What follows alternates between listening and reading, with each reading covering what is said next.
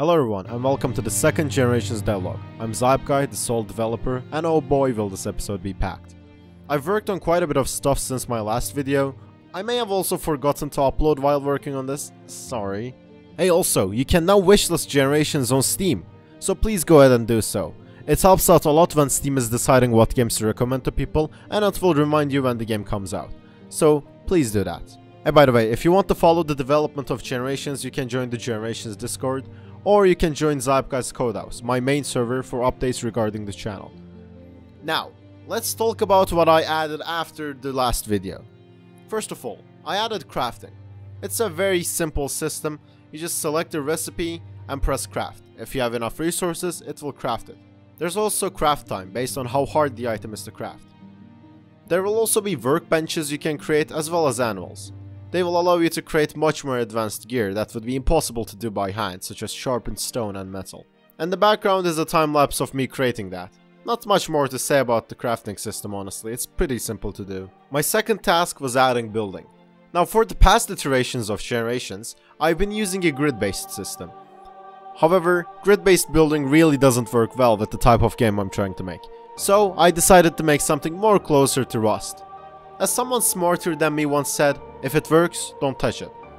So I decided to keep it at that. There are more types of builds you can choose, walls, doors, foundations, etc.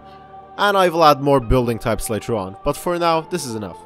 After that was another simple task. Multiplayer. Small issue, yeah. I've done multiplayer for Generations before. First I tried it with Photon, Pun 2. After that I tried Mirror. Although Photon is easier to start with, I ended up choosing Mirror because it's more of a tool than a full corporate product. There's also the fact that I don't want to pay for hosting. I already have some experience with Mirror as I've used it for some scrapped projects before. I had to rewrite almost everything in the game to work with multiplayer. Some of these things are the player itself, saving, building, and syncing the world. Now, originally, I talked about how multiplayer works and how all the systems work in my game, but that's boring and complicates the video. So here's it condensed. You host the game, someone tries to join it, and Steam itself does the communication. The player itself was hard because this is what the player looks like from the outside. I put together a player character, and that's it, right? Well, sadly no. I had to give him animations and hook up those animations to work with multiplayer.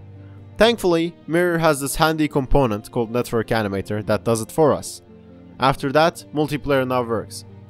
Except some other quirks that took 2 months to add fully, but still. Finally, I want to talk about my plans for the game, while a video of my cat plays in the background. I want this game to be about sustaining your survival, creating farms to produce corn, wheat, and a plethora of other crops. Making barns for animal husbandry, so you can breed animals and have a steady source of food. Going mining in deep mines to find stronger ores and resources.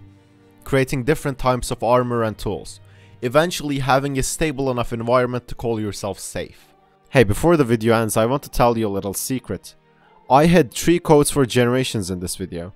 If you want to play the game early, go ahead and try to find them. Have fun! That is about all I have to show off in this video. I have a few more videos planned for the next month, as well as a face reveal video that will be sometime this year. If you liked the video, please like and subscribe, leave a comment about what you thought, and I will see you in the next video. Guy out.